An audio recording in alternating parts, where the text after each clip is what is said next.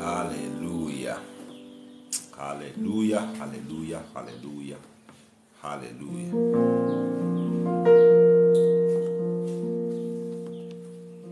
Timusinze kumacha.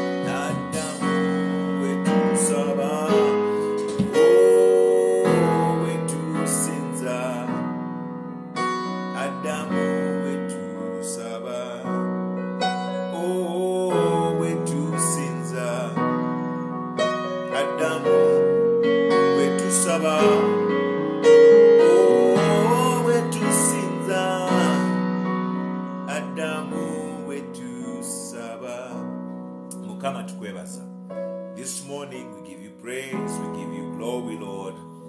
You are awesome, our Father. We katonda atumanyi, we katonda atuagala, we katonda atutegeera, we katonda atuwulira, naye ate gwe katonda eyatutonda Mukama. We give you praise, we give you honor, Lord. We give you praise, Lord. You're worthy. Oli katonda atumanyi, oli katonda atuagala, oli katonda atufaako Mukama. Mu buli mbeera yonna osigadde oli katonda. You are so great. You are so great, Lord. Thank you, Jesus. Thank you, Lord. Thank you, Jesus. Thank you, Lord. Let your presence come. Let your presence manifest, Lord. Leka katonda ng'ekisa kyo Mukama katonda n'obulungi bwo Mukama bumwamire ekifo kyonna. Abaana ba Katonda abagolokose Mukama Kitange okusinza n'okusaba. Baweebwe omukisa Mukama Kitange mu mbeera zonna. Gulumizibwa Mukama. Sinzibwa Katonda Mukama. Leeta Mukama Kitange Katonda ng'omukono gwo gw'ekisa gutukwateko Mukama Kabaka w'abakabaka. Yes, my God. Wegulumize Mukama Kitange Katonda Mukama. Wetwalire Mukama Kitange obuyinza Mukama. Hallelujah Mukama Katonda. Oli Katonda atumanyi. Oli Katonda atwagalira atufaako. We give you glory, Lord, as we honor you. We give you glory, Lord, as we honor you. You are wonderful.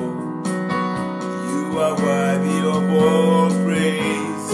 You are wonderful. You are worthy to be praised. You are wonderful, my God. You are worthy to be praised. You are wonderful, my God. You are worthy to be praised. You are wonderful, my God.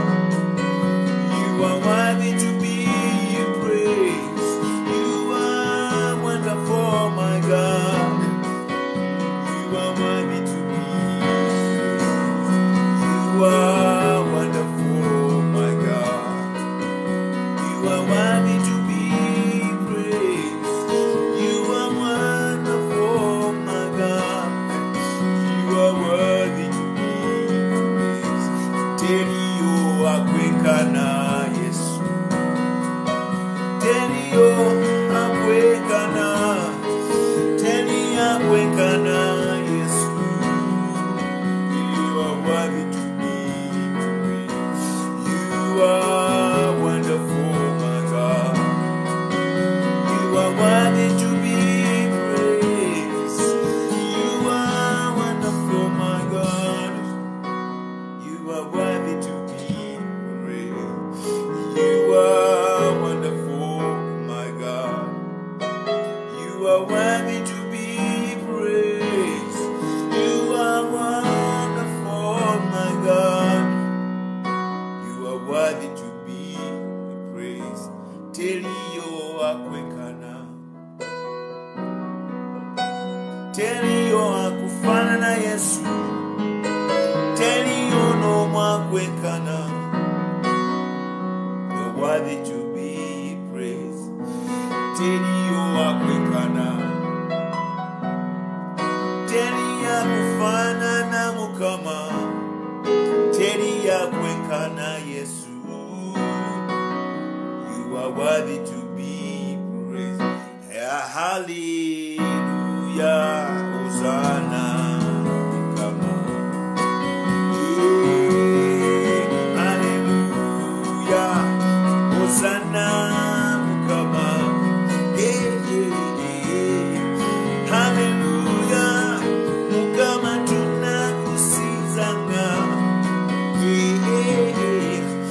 Hallelujah. Yesu sana kusizi wanga. Hallelujah. Mukama tunakuyimbira sebuwa. Hallelujah. Mukama tunakwebazanga. Hallelujah. Mukama tunakuyimbira. Hosanna. Hallelujah. Mukama tunakwebazanga. Sebuzana. Hallelujah. Mukama tunakuyimbira. Hosanna. Hallelujah. Hosanna. Hallelujah. Hosanna. Hallelujah. Hosanna. Hallelujah. Hosanna. Hallelujah. Hosanna. Baba. Hallelujah. Oh, hallelujah. Hosanna. Baba. Hallelujah. Hosanna. Hallelujah. Hosanna. Baba. Hallelujah. Hosanna. Baba. Hallelujah. Hosanna. Baba. Hallelujah. Wama Yesu sani ditendo. Hallelujah. Mukama fetu na kwibazanga. Mukama tukwebazanga bakawabakabaka.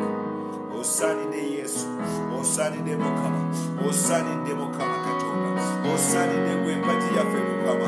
Osanide Katonda waffe Kitange. Osanide Mukama empologoma ya Yuda. Osanide Mukama Katonda w'abakatonda. Osanide Mukama mukwano gwaffe Mukama. Osanide empagi yaffe Mukama ey'omuliro. Osanide Mukama kabaka w'abakabaka. Osanide Mukama Kitange amatendo. Osanide Mukama ekitiibwa. Osanide Mukama Kitange obuwanguzi. Osanide Mukama kabaka w'abakabaka. Weegulumize mukwano gwaffe Mukama Kitange amakya ga leero. Tukomawo Mukama Kitange emikono gyo leero. Jangu otuwanguze Mukama. Jangu otuwanguze Mukama. Jangu otuwanguze kabaka. Jangu otuwanguze Kitange. Jangu Mukama kabaka w'abakabaka. Tuwangula naawe ku makya. Tuwangula naawe misana. Tuwangula naawe akawungeezi Mukama. Tutambula naawe Mukama. Jangu Katonda ng'otuwanguze. Jangu Mukama otuwanguze. Jangu owonye ebyagaana Mukama Katonda nge Mukama. Jangu otukwateko omukwano gwaffe Mukama. Tukwetaaga Mukama. Tukwetaaga Yesu. Gwe mpagi yaffe Mukama. Mu linnya erya Yesu omwana wa Katonda omulamu. Haleluya, haleluya, haleluya. Mukama mulungi. Mukama wa kisa. Mukama ajjudde obulungi. Tukwebaza Katonda waffe Mukama. Tukwebaza Mukama Kitenka tunange omwana wa Katonda omulamu. Tukwebaza mukwano gwaffe Mukama Katonda waffe atwagadde bwoti. Tukwebaza mukwano gwaffe Mukama Kitenka tunange atutegeera. Tukwebaza gwe empagi ey'omuliro Mukama Katonda w'abakatonda. Tukwebaza mukwano gwaffe Mukama Kitenka tunange gwe atwagala. Tukwebaza Mukama Kitenka tunange Mukama Katonda omungi ow'ekisa taata. Leka Katonda waffe Mukama Kitenka tunange otuwanguze. Leka Katonda wange Mukama Kitenka tunange otuwambaze amaanyi. Otuwambaze obuwanguzi. Otuwambaze Mukama Kitenka tunange Mukama. Leka kabaka w'abakabaka otukolemu omukisa. Mu linnya erya Yesu omwana wa Katonda omulamu. Amina. Bane mwasuze mutya. Hallelujah. I can see lwaliro nga abantu bazze bangi. Mukama wenye omukisa. Nengera Anne, Julian, ntera wao wansi where you're coming from. If you're from Dubai, abave Qatar, abava watulabe babeka bava. Hallelujah. Tugenda kusindika essala ngeri specific to your geographical location. Katonda agenda kulocatinga mu kifo mwoli akole ebintu ebyekisa. Hallelujah. And God bless you. Eunice, God bless you. Linda, God bless you. Lucy, God bless you. Alice, God bless you. Demarco, Saudi Arabia. Hallelujah. I think Demarco is your first time today. Mukama kwenye omukisa. Nengera nyono ni USA, hallelujah. Masaka nengera Saudi Arabia, Jasmine Abu Dhabi, hallelujah. Alice from Dubai, mukama bawenyo mukisa, mukama bawenyo mukisa. Nakanjako, Saudi Arabia. Rona from Machindi, hallelujah. Wano kumpi wano ne waffe. Linda, Dubai, blessings, hallelujah. Blessing kusibudeko, how are you? Neri side obadde nga tusaba mukama kwenyo mukisa. Saudi Arabia, Saudi Arabia muli bangi. Kampala, nyono Martin, Kampala wano kumpi wano. Barbara, Saudi Arabia, hallelujah. Mukama abawanguze, abakolemu omulimu, abawanguze mu mlimbeera yonna, abatemere kuba eriyita watali kubo. Trust Powers, Dubai, hallelujah.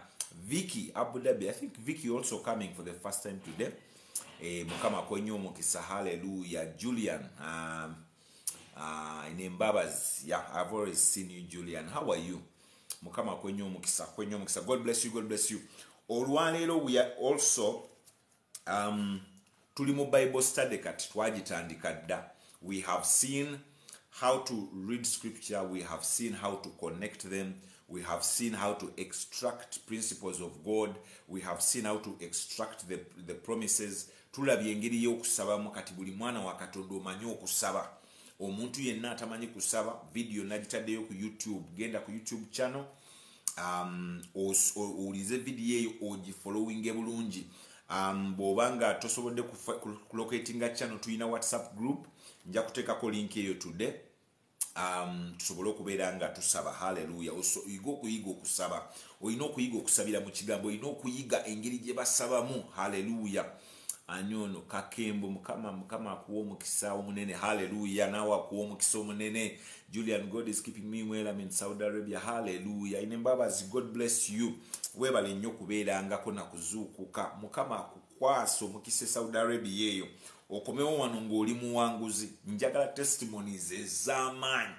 I want to hear great testimonies from all the people that pray here in the morning, hallelujah. So twebaza Katonda. So tumaze okuyiga, tumaze okulaba Matthew chapter 6 twagirabye verse 9 paka ku 13 ne tuyiga okusaba. So bw'oba tonnaba kutegeera bulungi obanga tewabitegedde bulungi, tusobola okufunayo akadde ne tubiddamu. Wali ku group yaffe ya WhatsApp. So wali ku WhatsApp tujja kufuna ng'obudde obuwanvu kuba wano sometimes time ebeera short biki, naye wali nsobola okurecordinga message ne ngiteeka mu group ffenna ne tubeera nga tusobola ogiwuliriza. So in case you haven't joined the WhatsApp group, please make sure you join. Twagala tubeere nga tutambulira wamu, hallelujah. Tugenda kubeera ne blessing network y'ekyankale ntambulako mu room bwoti wuba ku simu fune wali eddirisa ojja kulaba network ng'etereera, hallelujah. Hallelujah. Mukama mulungi. So kyetugenda okuba nga tukola, tutandise prayer chain. Tugenda kutandika prayer chain. Kati abali ku WhatsApp group, making sure nti ofuna eddakiika 3 mu lunaku z'omanyi nti wano nsobola okubeera nga nsaba. Naye nga tolimba, sagala olimbe. Njagala ogambe nti oba nze kusaba mukaga kitundu I am available. Otekeko ku list kuli ogambe ku mukaga kitundu nze agenda okuyimirira. Tubeereyo n'ayimirira ku 7, tubeereyo ayimirira ku 7 ekitundu, wabeereyo ayimirira ku 8, wabeereyo ayimirira ku 8 ekitundu, ku 9 ekitundu, ku 10 ekitundu. 30 minutes. Ne woba oli ku office awo osobola okufunayo eddakiika 3. Niwebeera nga yemululamu bw'ati stretchinga ku magulu agololamu bw'oti n'oyingira mu kusaba eddakiika 3 zokka. Only 30 minutes ze twagalayo abantu nga buli every 30 minutes waliwo ayimiridde, at least for the 12 hours ez'olunaku, okuva ssaawa 12 paka ssaawa 4 ez'ekiro, nga tuyinawo abantu buli 30 minutes abali mu kusaba. So register wali ku group yaffe, otekemu buteesi, waliwo list gye nataddeyo, weetekeko gambe nti no nze nsobola kusaba maybe ssaawa 1 n'ekitundu, hallelujah. Waliwo asobola okusaba ku 2, waliwo asobola okusaba ku 2 kitundu, waliwo asobola okusaba ku 3, paka bwe tutyo tubeere sure nti essaawa eyo y'okumakya ffenna tugikutte for 30 days prayer chain, hallelujah. Tulyoke tulaba omukono gwa Katonda. Olwaleero tuli mu Matayo essuula ya 21. So Matthew chapter 21 tugenda kusoma verse 18, 19, tusome 20 ne 21 tumalirize, tetugenda kulwawo, hallelujah. Matthew chapter 21 verse 18 to 21 wetuli leero. Twagala kulaba ngeri ki gye tuwangulamu ffe omwaka guno twasalawo we must win at all costs. tukooye okubeera mu bintu nga tebitambula, tukooye okubeera mu bintu nga tetubifunamu mukisa, tukooye abaana ba Katonda n'okaaba n'osaba n'okola ebintu byonna n'otambula amakanisa ag'enjawulo n'otambula buli wantu wonna naye n'osigala ng'oli kyekimu. We want to see how can we break through. Hallelujah. So Matthew 21 verse 18 egamba bweti nti early in the morning as he was on his way back to the city. Bano boogera ku Yesu. He was hungry. Hallelujah. Kuba mwakafaananyi Bayibuli egamba nti Yesu enjala yali emuluma. So he was hungry. Whenever the Bible speaks about hunger, ngeyogera ku mwana wa Katonda, that simply indicates nti olwo yali ayagala kuwininga myoyo. He wanted to win souls. Eggulu terifuna njala eno yaffe ya bulijjo, lifuna enjala y'emyoyo. Buli abaana ba Katonda bwe balumbibwa ne babeera mu bintu byatategeera ne balumbibwa mu ngeri ez'enjawulo, Katonda asindika abamalayika be, Katonda asindika abantu ab'enjawulo okugenda okuwangula emyoyo. Hallelujah. Verse 19 negamba nti seeing a fig tree by the road, ne bateekawo koma. Bwe twali tutandika Bible study nabagamba nti amaanyi agali mu koma ne full stop mangi. Bw'osanga full stop story y'ekitundu kya story ekyo kiba kiwedde. Bw'osanga koma kiba kitegeeza wummula olowooze ku bintu by'ova okusoma nga tonneeyongerayo, kubanga biba bikulu nnyo w'olaga. Kakati tutegedde nti ku makya Yesu yali atambula akomawo eno gye yalese abantu be n'asanga omuti, a fig tree. Hallelujah. Bayibuli egamba ng'enjala emuluma. Mukama waffe Yesu yeebazibwe. Seeing a fig tree by the road, he went up to it, but found nothing on it except leaves. N'ateekawo full stop. Bw'osanga full stop oyina okuwummula ekyo kitundu kya story kiba kiwedde. Kati kitegeeza oyina okutandika okuanalyzinga amakulu agali mu kitundu ekyo nga tonnaba kweyongera kusoma kirala kyonna. Ekisooka mulimu elements zetugenda okujjamu. Nakugamba bw'oba osoma Bayibuli, soma ogyemu characters, ogyemu elements, ogyemu principles, ogyemu promises, then ofune engeri gy'ogenda okitambuliramu. Ekisooka, it was early in the morning. Hallelujah.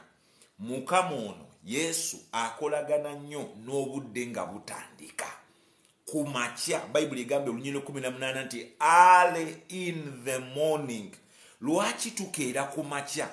Lwaki tukeera ku makya this early? Lwaki twagala okuva mu buliri bwaffe? Lwaki tuleka otulo wano we tusingira okuwooma? Bayibuli etulaga nti Yesu olunaku lwe yali agenda okutambula okuddayo okusisinkana ebyo bye yali alese emabega, yakeera ku makya bwannawanja. So awo tujjawo prinsipe eyo mu kyawandiikibwa ekyo. Mukama kabaka oganditandika okukisabiramu. Mukama nga Yesu we yatambula ku makya, haleluya, ng'alumwa enjala.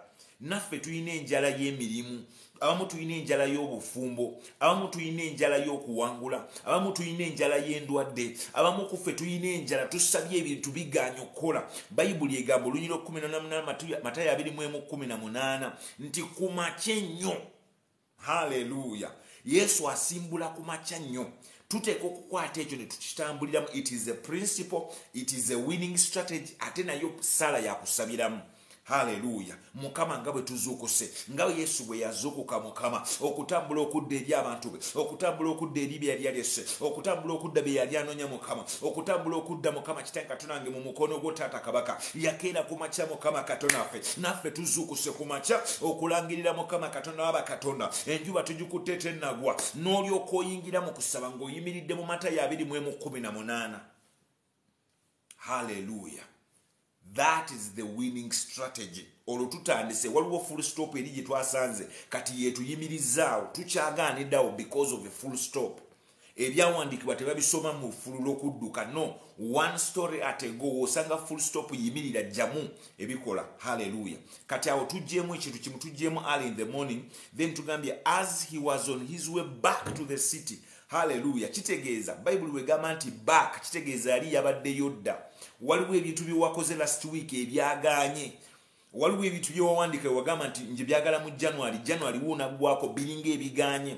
Bible etugamba nti he was going back to the city. Yali ayina unfinished businesses. Waliwo ebintu Yesu bye yali teyamaliriza lunaku lwajjo nga kimwetaagisa okuddayo. Hallelujah. Ku luno ng'oddayo n'amaanyi. Hallelujah. He was hungry. Yayine nyonta.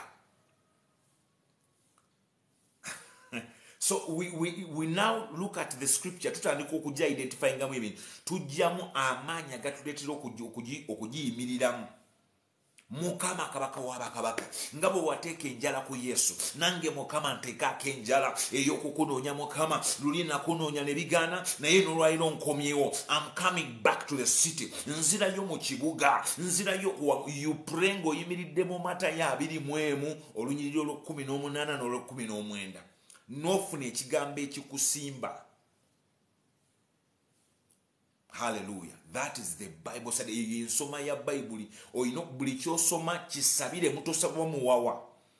Abantu abamu mugenda ne mubira mu zi conferences n'ojjuza ababuulizi nga 18 bonna ne babuulira enjiri n'ogiwandiika mu katabo n'otabaako nakyo gikolako yadde.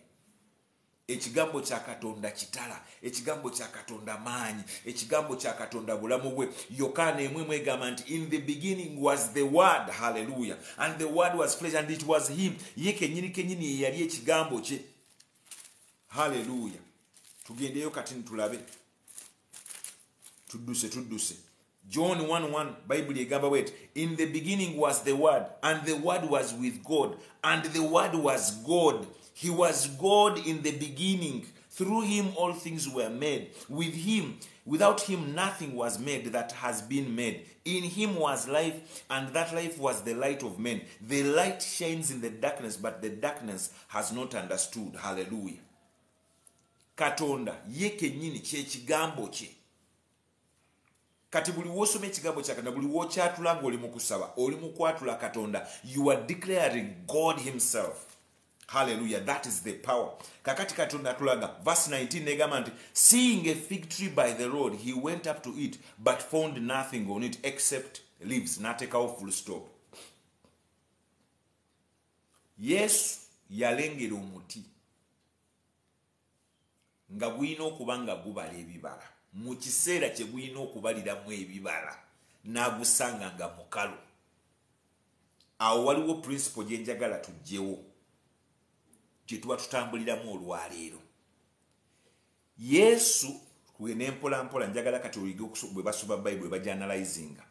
Yesu alengera omuti. So kati omuti guteeke wali, teeke ebbali. Agulengerera guli mu season ya kubala bibala. Nakyo kiwandiiko kiteeke wali. Kyokka ate enjala emuluma nakyo kiteeke wali. Kati enjala ya Yesu twagitegedde. Yesu bagamba nti enjala emuluma, it means there is need for winning souls. Ekyo twakitegedde. Kakati ate omuti. Wuliriza Bible egamba you are the vine, mwe miti emizabibu. Fe Bible yatuyita emiti emizabibu. Kati kitegeeza omuti guno gurepresentinga gwe. The time gwe gulina okubeereramu nga gubala ebibala, it is the season gy'olimu. Eno season gy'olimu January, season ya kusiga, season ya kukola bintu, season ya kufuna mirimu, season ya kuwangula, ye season gy'olimu.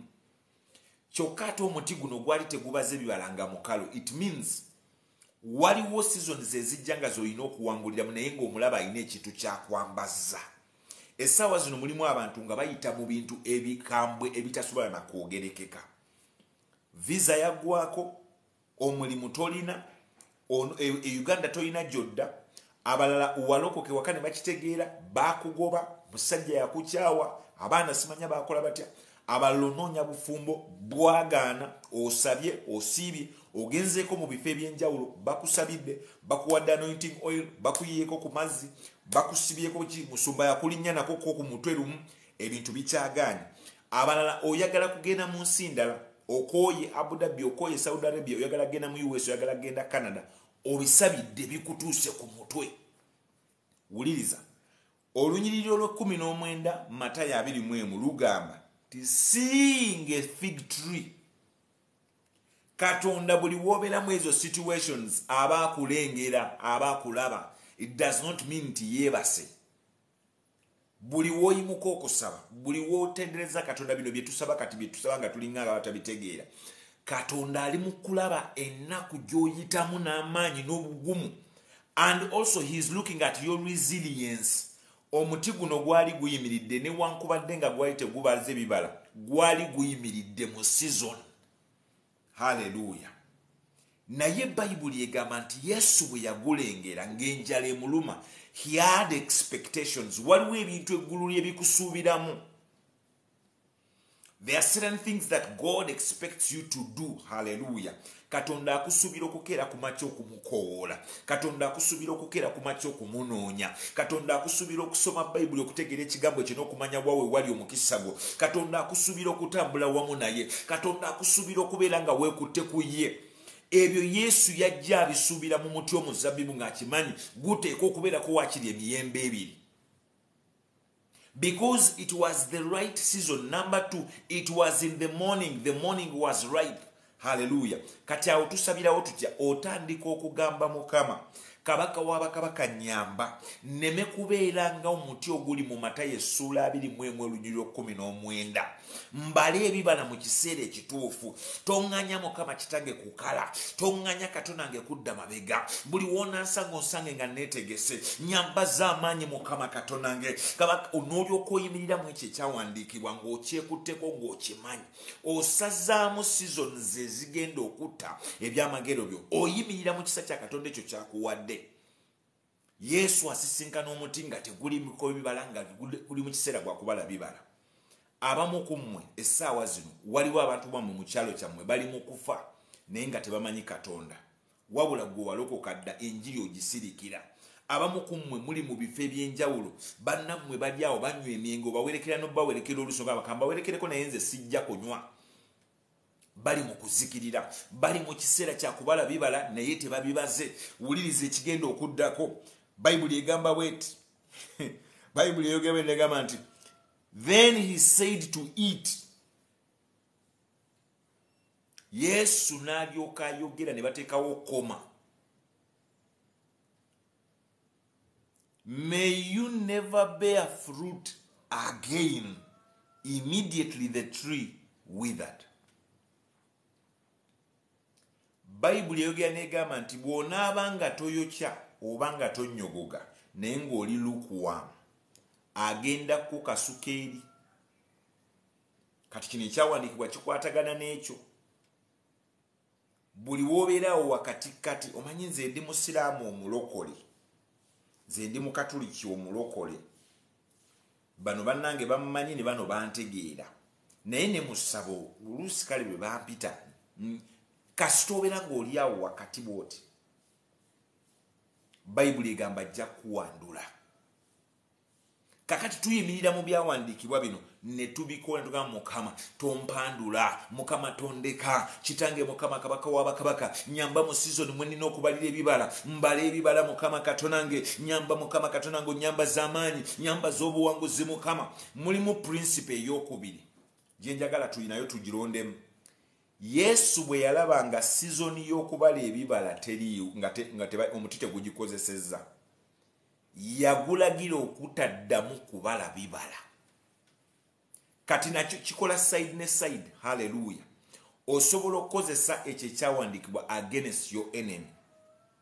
N'ogamba gwe Setaani, okuva lwe wandesse n'enzuukuka n'ensigala nga ndi mulamu nga tokoze kabi konna. Gwe Setaani, okuva lwe nalwadde n'ensaba Katonda n'empona, eyo season n'engiyitamu. Gwe Setaani, okuva lwe nasabye omulimu guno n'engufuna, eyo season ey'obutakola n'engiyitamu. Gwe Setaani, okuva lwe nasaba Katonda okumpa amaanyi agazuukuka n'engafuna, kati nzuukuka ku makya okusaba, eyo season nayo n'engiyitamu. Gwe Setaani, okuva lwe nategedde engeri gye basabamu, kati n'olyoka odeclaringa n'ogamba nkozesa amaanyi ago Yesu ge yakozesa mu Matayo 20 essuula ey'19 ng'akolimira omuti omuzabbibu. Nange Setaani nkukolimira mu linnya erya Yesu. Togenda kuddamu kwogera mu bulamu bwange, togenda kuddamu kulaba bibala, togenda kuddamu kundabako, togenda kuddamu kwogera, togenda kuddamu kunnumba, togenda kuddamu kulinaana baana bange, togenda kuddamu kulinaana mirimu gyange, togenda kuddamu kunnemesa genda mu maaso. Bayibuli egamba bweti immediately. Hallelujah. Awo wennyini Bible egamba nti mukayuukire omubi n'omubyala n'abadduka. That is how we declare in situations. Situation bw'olaba ekaaye ng'egaaniddewo ng'oyina ennyonta. Yesu yayina ennyonta. He was hungry. Hallelujah. Bw'owuliranga ennyonta ezze, owulira oyagala kuwangula, owulira oyagala kuyitawo, owulira Katonda nge kyekiseera, Mukama Katonda nge kino kyekiseera kyange, guno gwe mwaka gwange Mukama, guno gwe mwezi gwange Mukama Katonda, mpangula Mukama, ng'oyimuka ng'ogamba no, enough is enough. Nyimirira mu Matayo 20 essula 19 nangirira Mukama nga Yesu bwe walangirira omuzabbibu ne gukalirawo Mukama, nange nangirira mu linnya erya Yesu. That is how we stand in scripture. Eyo engeri gye tuyimirira mu byawandiikibwa. Waliwo amaanyi in every verse, in every full stop, in every comma, in every apostrophe. Hallelujah. Ekigambo kya Katonda kyonna ky'amaanyi, kyonna, the whole book. It is not just part of the scriptures. Waliwo abamu owaandika bwe mwekwatako. Nze nakwata simanya nedda. Buli kyawandiikibwa kirimu amaanyi. If you analyze it and understand it very well. Hallelujah. Kati abo omala okuzingako ng'olyoka ojjayo biri ebyawandiikibwa byaffe ebibiri bye nabawadde ng'omwaka gutandika. Isaiah 4:3 ng'ogijjayo, Mukama wayogera ti abakwesiga balitumbira mu bbanga, Mukama Katonda nge balidduka tebalikoowa, balitambula tebaligwa mu maanyi. Ng'ojjayo Luka 10:19 ng'ogamba Mukama Katonda nge watugamba otuwadde amaanyi ag'okulinnya ku njaba ez'obusagwa ne zitabako kabike zitukola, ng'olyoka weeyongerayo nga bannaye mwana wa Katonda otabuka, ng'ofuuka ejjinja eririko omuliro mu linnya erya Yesu omwana wa Katonda omulamu. Hallelujah. Hallelujah. Waliwo omwana wa Katonda eyalose nga Bayibuli bagiyuzizza, oyo mubi. Oyo sitaani akwata ku ayagala kukwata ku magenda go. Hallelujah. Bisaze muzukka n'obisazaamu n'ogamba Mukama sigenda kutiisibwa. N'oyogera n'ogamba nyimirira mu Matayo 20 sura ya 19 nga Yesu bwe yalagira omuzabbibu gukale ne gukala, nange ndagira Mukama buli ddoboozi lyonna eribadde lirumba eryagala okumenya obulamu bwange, eryagala okusanyaawo obulamu bwange Mukama, nange nangirira nga Yesu bwe walangirira Mukama. Matayo 20 sura ya 19 nange mpangula. Yesu Mukama Katonda nge Matayo 20 Mukama mwenyimiridde olwaliro Mukama okuwangula, mpangula Mukama. No declaring and you win. That is how the children of God win. Hallelujah. Verse 20, Bible, when the disciples saw this, a comma, buli wosanga koma ng'ojaganya ng'osooka obiyitamu ng'osooka oddayo emabega ng'osooka oyitamu. Hallelujah. When the disciples saw this, buli kyogenda okudeclaringa, buli kyogenda okumenya, wagenda kubeerawo abakulaba. Waliwo abagenda okukwera obujulizi, waliwo abagenda okwogera, waliwo abagenda okugamba kagenda kulemererwa, waliwo abagenda okugamba kanakana bye kaliko tekabitegeera, waliwo abagenda okusekera bagambe yosaba biki, waliwo abagenda okugamba naye kaana gwe ng'abazadde bo baalemwa dda, waliwo abagenda okugamba ebyo temuli makulu, waliwo abagenda okugamba ebintu byoliko tebikola. Hallelujah. Naye gwe bw'omala okudeclaringa oba omaze, ebyo ebintu byawandiikibwa bitutegeeze. All these things will happen. Bible egambe when the disciples saw this, ne bakola batya? They were amazed. Ensi egenda kutunuulira ebintu by'otandise okudeclaringa nga bitandise okujja, etandika okwewuunya. Hallelujah. Nagenda wano omwaka nga gugwako n'ensanyuka Mukama nga mpadde emmotoka. Omwaka gwabadde gutandika nampe emmotoka endala empya. Hallelujah. SUV enene bweti, very beautiful car, very expensive, najimpa nga mpya. Hallelujah. This January abalala bali mu kunoonya fees, abalala simanya bakaba biki, simanya abalala bali simanya baki, simanya abalala banoonya simanya zaaki, abalala banoonya za rent. Mukama nanteekako emmotoka enene. This January, I think, nakuzomezi nga 10. Katonda yampadde emmotoka endala. Yampa endala mu December. Nga nayo nnungi. Naye nga ntono ne mugamba Mukama neetaagayo emmotoka ennene. Njagala mmotoka nga nnene nga nsajja. Hallelujah. Mukama n'agamba kyoyagala nti kinjagala nze ndimuweerezaawo nvuga nengenda mu byalo nentwala ebintu nentwala bayibuli nembulira enjiri neetaaga emmotoka nga eyina 4-wheel drive ng'emmotoka nene eyina space nene neetaaga emmotoka ng'edduka ng'esobola okugenda ekabaale nekomawo neetaaga emmotoka nga ngumu neetaaga emmotoka nga eyina security neetaaga emmotoka nga ya mu Germany nga emmotoka nnungi eyina emipiira minene nemugamba Mukama neetaaga ekintu eky'amaanyi. Mukama ng'ennaku z'omwezi 15 n'aleeta emmotoka nene SUV nene bweti n'agimpa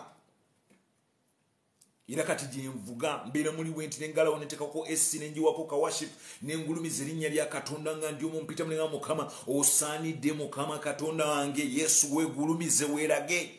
Haleluya. Mwana wa Katonda oyina okuyimirira guno omwaka n'olaba omukono gwa Mukama. Guno omwaka si gwa kudda mabega, guno omwaka si gwa kolima, guno omwaka si gwa kukaaba nnaku, guno omwaka si gwa kukaabira abantu, guno omwaka si gwa kwekubagiriza, guno omwaka si gwa kukolima, guno omwaka si gwa kunakuwala, guno omwaka gwa kuwangula. Haleluya. Fa abaana ba Katonda tuwangula emisana, tuwangula ekiro, tuwangula nga bukya, tuwangula nga buziba, tuwangula Mukama Katonda wange ng'abantu bakikkiriza nga tebakikkiriza, tuwangula nga ab'ekika banyiivu, tuwangula nga ab'ekika basanyufu, tuwangula nga mikwano kyaffe gikyagala, tuwangula nga mikwano kyaffe tegyagala, tuwangula Mukama ng'ayogedde, tuwangula nga Setaani anyiize. Haleluya. Katonda waffe wa kisa. The Bible says, verse 20, when the disciples saw this, they were amazed. Waliwo abantu abatandise okukubira ne banga, gwe Stephen, si tuwazijjewo ezo zonna emmotoka nga ya bbeeyi. Ne mbagamba nange ndi wa bbeeyi. Nze ndi muweereza wa Mukama nkola mu ofiisi esembayo okubeera eyawagwe. Tonyumiza ba minisita, tonyumiza bwa MP. Okubuulira enjiri, it is the highest office. Nteeka okubeera nga nyambala bulungi, nga mpunya bulungi, nga nvuga emmotoka ennungi, nga ndya bulungi. Haleluya. Tuteeka okulabika obulungi. Mwana wa Katonda genda osale akalivu bakasalise na lula. Mwana wa Mukama kuteekako ka eye pencil, teekako ka lipstick akalungi, gula akakondo, yambala ofulume ennyumba nga ne Setaani agamba akawala ko kafulumye. Mu linnya erya Yesu tuyina okwambala ne tutonya, tuyina okubeera abaana ba Katonda nga tujjuziddwa omwoyo gwe. Setaani akulabe agambe Mukama yeebazibwe nga Setaani yakyogera naye ng'akulengedde bulengezi. Haleluya. We must be extraordinary. This year must be a year of our year. Tuyimirira mu Matayo 21 sura ya 18, 19 n'abiri Mukama. Leka Katonda nga abantu batuweereko ku bujulizi Mukama. Buli kye tunalangira Mukama Katonda nga kibeerewo embagirawo Mukama Katonda aba Katonda. Tuwangule emisana, tuwangule ekiro, tuwangule nga buziba, tuwangule nga bukya, tuwangule nga buwungere Mukama. Tuwangule ne Setaani yeetuge mu linnya erya Yesu Omwana Katonda omulamu. Bible egamba olunyolo lwabiri nti they were amazed. How did the fig tree wither so quickly, they asked. Abantu beebuuzo bye bagenda okwebuuza. Kano ka Julian kana akabadde wano jjuka Kathy ka Christine ka Samali ka Anne. Kano ka Eunice ke twadde tumanyira wano bulijjo we twadde tuvumaavuma wano mu ruumu. Kafunye katuusi katya ku kino nga buli muntu yeewuunya. Njagala ensi yonna yeewuunyeeko ku lulwo bannange. Njagala mpulira nga njagala ensi etuleko wansi batuuzeko ku meetings nga bali mu kwebuuza Christine kino ekintu yakituukamu atya. Haleluya. Njagala ekika kyewamwe batandika okwebuuza engeri ki gye wagenda e Canada. Njagala abantu batandika okwebuuza bannaye US akaana kayingirayo katya. Blessing kino ekintu yakifuna atya bannange. Ng'abantu bali meetings zituule ewammwe bagambe Jasmine yafuna atya guno omukisa. Canada yagiyingira atya, US yagiyingira atya, bino yabifuna atya, eno emmotoka agiteekamu mafuta ki yagajjawa. Ensi yonna etuule ng'etudde ku lulwo. Haleluya. How did the fig tree wither so quickly, they asked. Abasajja kyokka Yesu gwe bali naye weewuunya abasajja bano kumanya ebintu bino byewuunyisa. Abayigirizwa aba Yesu bano baatambulanga naye, baamulaba ng'atambula ku mazzi, ne bamulaba ku buli kimu, naye bwe baatuuka ne ku kino ne bagamba bati kino akikoze atya ate.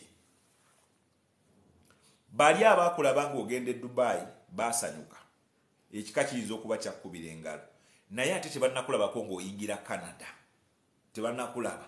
waliwo abajja ne bakuwerekera gogende Saudi Arabia era basanyuka nnyo beebale naye ate waliwo abatannaba kulabako ng'oyingira mu America ogenda okufuna omulimu omunene waliwo abasanyuka ng'ofunye ekirimu mu kiyumba that is okay ng'ogenza okusiimula ogwo oli mu kusiimula amasowaani okola ki okola waliwo abasanyuka naye ate waliwo abatannakulaba ng'okola omulimu omunene mu nsi z'amawanga mala oyingira UK oyingira United Kingdom okukola emirimu egiri blessed haleluya waliwo abantu ba Katonda badde bakulaba ng'otambulira mu bulamu obwa bulijjo otabuza ebigere ne bagamba naye akaana kalina omulimu omulungi akaana katambula bulungi naye ate waliwo abatannakulaba ng'ovuga ku mmotoka empya. Hallelujah. There are certain people who have not seen another side of the blessing of God. Waliwo abantu abakulengeddeko ng'otambulira mu kisa kya Katonda ogula ebintu byonna by'oyetaaga naye waliwo abatannabakulengera ng'olamuza ttaka waliwo abatannabakulengera ng'ositula ekizimbe waliwo abatannabakulengera Katonda akusitula kuteeka ku ddaala eriddako waliwo abatannabakulengera Mukama Katonda azimbe yeje abantu abagenda okulengera Mukama abagenda ogulumiza Katonda abagenda okuyimusa erinnya lya Katonda bagambe nti Mukama how did this fig tree dry. Lwaki abasajja bano beebuuza omuzabbibu guno ogukaze kubanga gwali mu season ya kubala bibala kati kyali kyewuunyisa okubanga gukaze. Buli muntu weyandisuubidde sitaani okuttira buli muntu weyandisuubidde nti Mukama Katonda bigenda mulema ono Nantongo bigenda mulema nga buli muntu ali ku sure deal awo Katonda wagenda okukolera omukisa Katonda wagenda okuyambira kati ng'oyimiriramu ekyo ekyawandiikibwa ng'ogamba mu Matayo essuula eya 21 olunyiriri olwabiri Mukama ng'abayigirizwa bwe baabuuza Yesu engeri omuti gye gukaze mu ssuula eya 21 olunyiriri olwabiri nange Mukama leka enseebuuze engeri gy'onnyambyemu. That is how we stand in scripture. Mukama ng'abayigirizwa bwe baabuuza Yesu ku ngeri omuzabbibu gye gukazeemu mu Matayo essuula eya 21 olunyiriri olwabiri nange leka ekika kyange kyebuuza engeri gye nkolamu ebintu. Ne bw'osaba ekyo kyokka n'oyingira ekibuga even if you just pray that and you enter the city.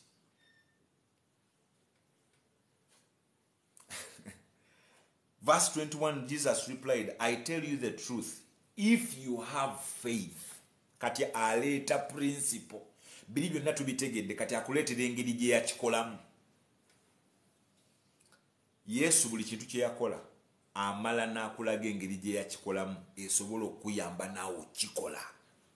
Olunyiriri olw'abirimu emu Matayo Yesu agamba bw'ati Jesus replied ng'amaze okulaba bagudde eddalu kakati aleeta ayagala kuwa ngeri Yesu akuleetera ye kennyini engeri gye nkuleetera si yange ojagamba oyo musumba afoominga ebyo nedda eno ye Yesu yennyini yagireeta ye kennyini akugamba nkikoze bwe nti Yesu yalagira ati omuti ne gukala wuuno kennyini yayogera Matayo 21 agamba nti Jesus replied I tell you the truth n'ateekawo koma buli woowulira eggulu nga lyogera ligamba nti nkubuulira mazima kitegeeza mazima ga mirundi ebiri waliwo amazima kubanga Yesu ye mazima n'obulamu yakyogera dda kakati tasobola kulimba naye olaba akakasa nti byakubuulira mazima it means mazima aga mazima there is truth behind the truth. Hallelujah. Bible igamba nti I tell you the truth, if you have faith and do not doubt, not only can you do what was done to the fig tree, but also you can say to this mountain, go throw yourself into the sea, and it will be done. If you believe, you will receive whatever you ask for in prayer. Matayo 21.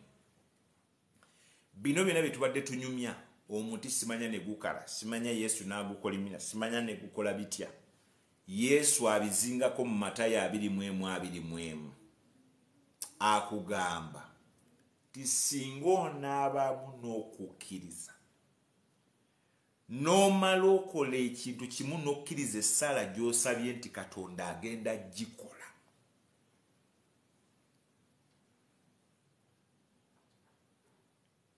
ojja kugirabako ng'etambuza bigere. Ekitukoze obubi ebiseera ebisinga tusabye naye obeera omaliriza okusaba n'obuulirako omuntu nomugana nasabidde obufu bwa naye simanyi Mukama oba anaabukola. Ekyo kyokka kyokka ne kitta essaala yo yonna yonna neefa.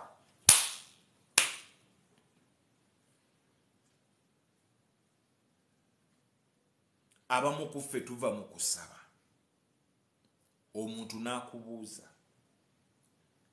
tobadde osabira ki? Mbadde nsabira visa naye wabula simanyi. Ekyo kyokka kyokka kyokka kyokka essaala yonna neeyiika bweti.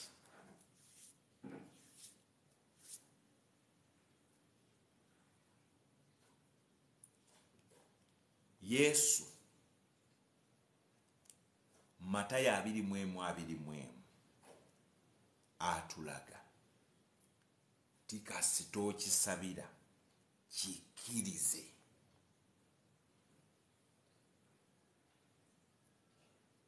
Toddamu kukyogerako wantu walala. Don't say anything about the prayer you have said. Togenda mu mikono n'ogamba naye nasabidde omulimu naye bali abasajja ntuuseyo bakambwe. Ogiyiye.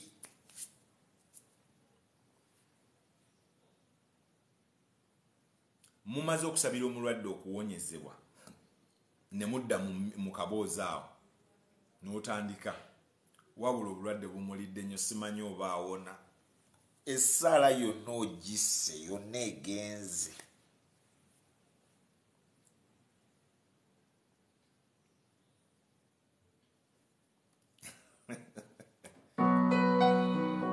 Hallelujah, hallelujah, hallelujah. So olwayo tuyimiridde mu Matayo 20 sura ya 18, 19, 20 na 21. Mukama tuyambe tubale ebibala mu season zaabyo.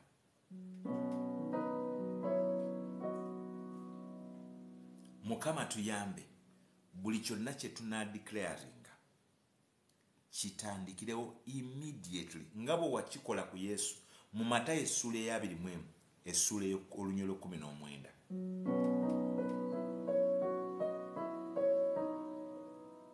Mukama situla okukkiriza kwaffe nga bwe wayogera mu Matayo 20:20 ky'okukkiriza kwonna ne bwe kuba kutono kutya kusobola okuwangula ebinene. Laba ensozi zino zonna ezituli mu maaso ozigyewo oziteeke wali tusobole okuyitawo.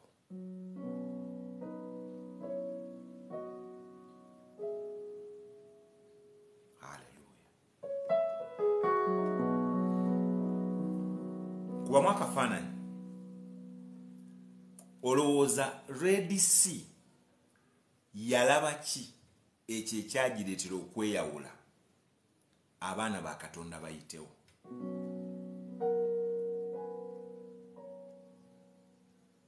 Kiki ennyanja eyo kye yalaba n'esobola okweyawula?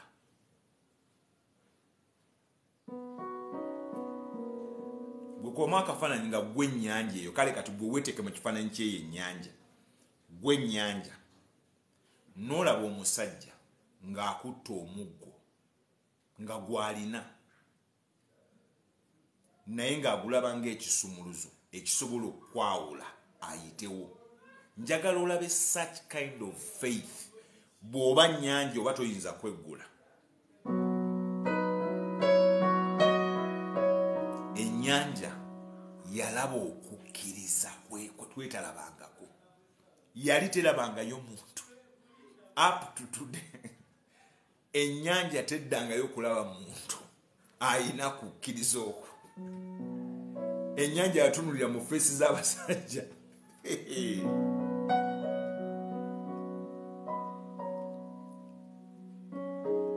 Hallelujah.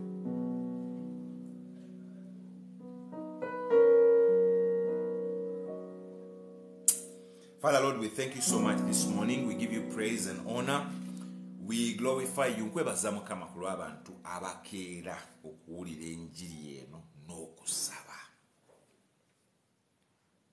Nkwebaza Mukama.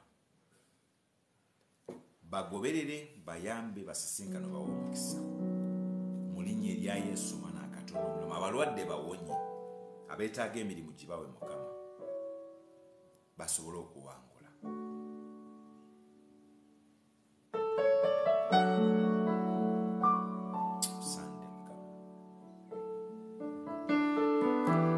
Osanide Yesu tukwebaza Mukama olw'ekisa kyo mu linnya erya Yesu Mwana Katonda omulamu. Amiina. Mukama bawe nnyo omukisa teweerabira. Genda owangule yimirira mu Matayo 21 lwaleero.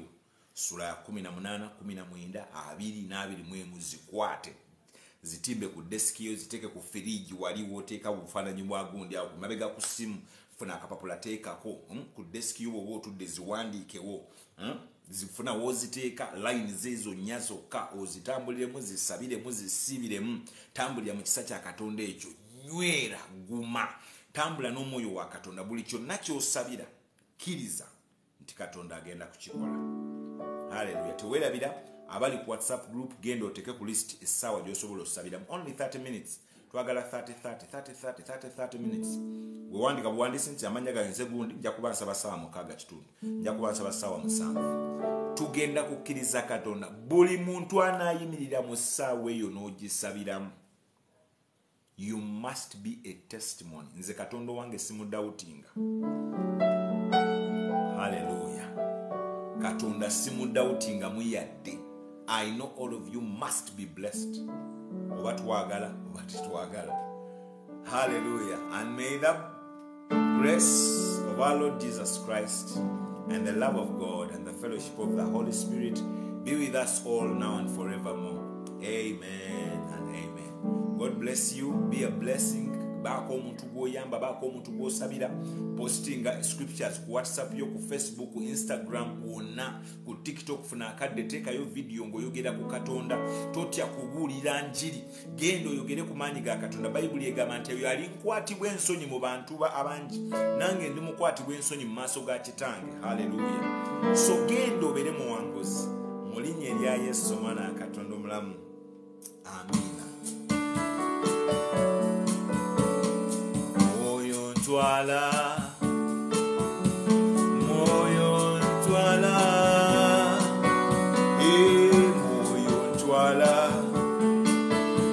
kuna mulondo ya tata, moyo ntwala, oh moyo ntwala sebo, moyo ntwala.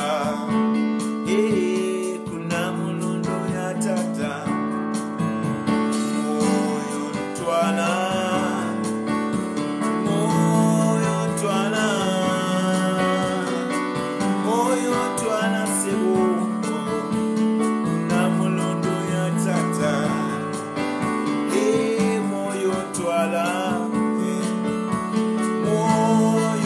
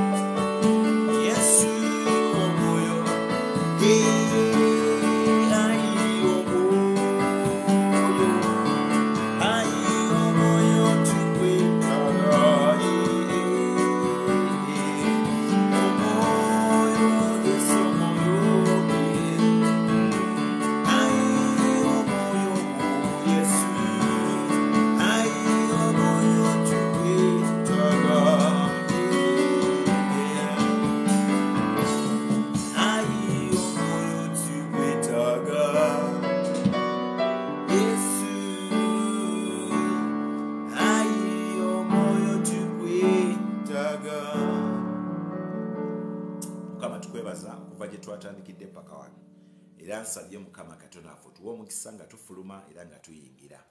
Mukama, I cover this prayer in the blood of Jesus. Tewali mubi kwegulumiza, tewali kabi konna kagenda kutuuka ku baana ba Katonda naffe Mukama. Nsabye otukuume ku nguudo kwe tutambulira Mukama. No accident, no death, in the name of Jesus Christ. Nsabye Mukama Katonda nga beetaaga okuwangula bawangule, naffe Mukama otambule naffe. Nga tubuulira ekigambo kyo kino Mukama, leka ffe tukkakane gwoyimusibwe. Era Mukama kitange nsabye emyoyo egiwulira enjiri eno girokoke. Taata Katonda nge Mukama, mpa omukisa, tuwa omukisa ffenna nga tufuluma era nga tuyingira mu linnya erya Yesu. Amiina.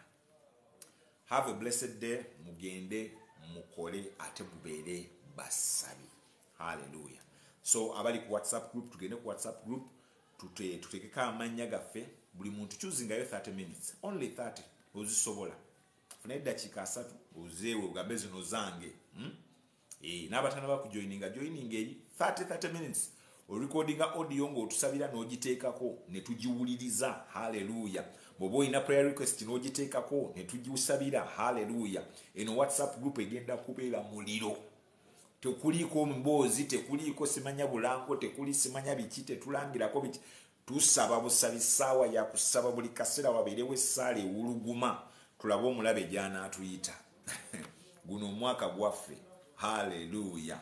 Mulinnya erya Yesu. Mbagaliza olunaku olungi. Blessing, God bless you.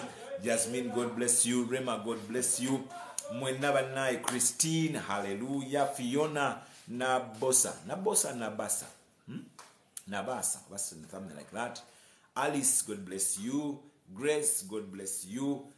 Barbara, God bless you. Maggie, God bless you. Julian, God bless you. Eunice, God bless you. Chirabo, God bless Kakembo. Vicky, God bless you. Banange amanya gambuka ku speed naye mwenna. Sunny, Sandy, Mugaga, Johnny, Sanyu, God bless you. Jinanji 703, God bless you. Kakembo, God bless you. Jasmine, God bless you. Christine, God bless you. Blessing mwenna mukama bawenyo omukisa. Hey, Rona, I want to add me on the WhatsApp group. Okay, send a message to 0779-03322. Anna, God bless you. Gladys, God bless you. Precious, God bless you. Banai mukama bawenyo mukisa. God is on, God bless you. Felix, God bless you. Mwena mukama bawo mukisa. Annie, God bless you. Eunice, typing a kawes enamba yesimu erije balina okusindika kawo message. Abantu basindike message tubatekeko ku group. Anna, God bless you. Fiona, God bless you. Nabosa Batambuze, God bless you. Chisache, God bless you. Christine, God bless you. Mukama mwenaba wo mukisa banange messages nziraba. Katonda afa abanjagalire nnyo. Musibe bulungi. Mwelaba. See you tomorrow, same time, same place. Hallelujah. Jesus.